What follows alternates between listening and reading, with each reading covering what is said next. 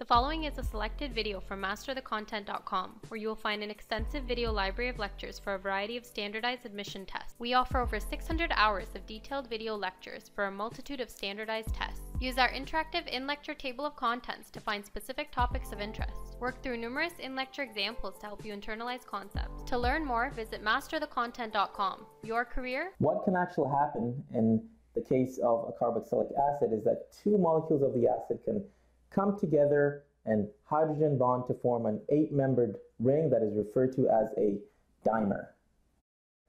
And that's what we have on the screen right now.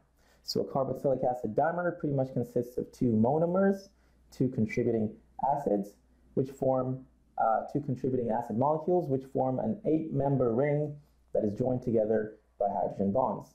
So as you can see in this case, we have an acid right there, and we have yet another acid right there. And those two are joined together by two hydrogen bonds. So in actual fact, most simple carboxylic acids are largely dimerized. So they exist for the most part in that form. So what does dimerization do as far as the physical properties of acids are concerned? It actually increases the energy input that is required for boiling to occur, for vaporization to occur. And how does it do that? It's very simple, okay? So when you form a dimer, you do two things.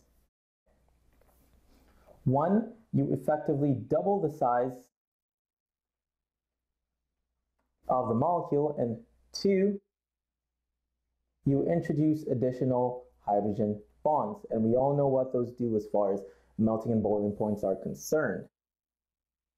So what would you want to do if you wanted to boil or vaporize this dimer right here, this dimer that we have on the screen? You'd need to do it in one of two ways, okay? You could either vaporize the entire dimerized structure on its own, which would require significant additional energy input, or you could proceed to input energy to break those hydrogen bonds.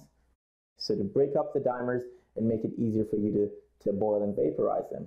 So both of those processes will require significant additional input of energy.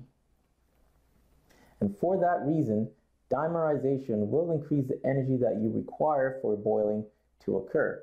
And that is how dimerization affects the physical properties of carboxylic acids. It requires or increases the energy input that is required for boiling to occur, and for that reason acids will have higher boiling points than comparable compounds or than compounds of comparable molecular weight.